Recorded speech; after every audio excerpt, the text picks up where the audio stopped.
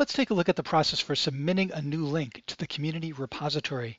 So you've entered the submit link page, and the first thing you want to do, since it's a link, is enter the URL. Now suppose you're following Stephen Feuerstein's blog, that's me by the way, and he's entered a new blog post and you want to put it into the repository. So you go to his blog post, you grab the URL, put it into the URL, and then the next step is to pick the topic. So the topic tells us what this thing is about, and that's critical in terms of people being able to find this information later on. So I'm going to put an optimization level, or just optimization. We've got a number of hits. Let's see if we can find one that's good. Compiler optimization, that looks really good. So we'll grab that topic, and then a title. I'll take that right from the blog. Optimization levels and native code generation. What is it? It's an article. I can enter the source, but chances are it's already in there. And in fact, we will figure it out for you automatically. One way to tell that is if you scroll down and look for similar links, you'll see that we've already picked up some of this information. So don't worry about the source. And then we can put in the description, and you can either lift it from here, or you can just type in a summary. So I'll type in a summary. Stephen Feuerstein shares insights from Charles Weatherall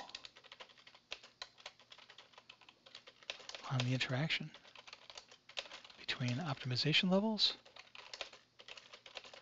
and native compilation. Great. Estimated minutes. It's really helpful to give people a sense of how much time you think it might take for them to go through this material. And it's not very long, but it's not trivial stuff, so I'm going to put down 10 minutes for that. Difficulty level, intermediate.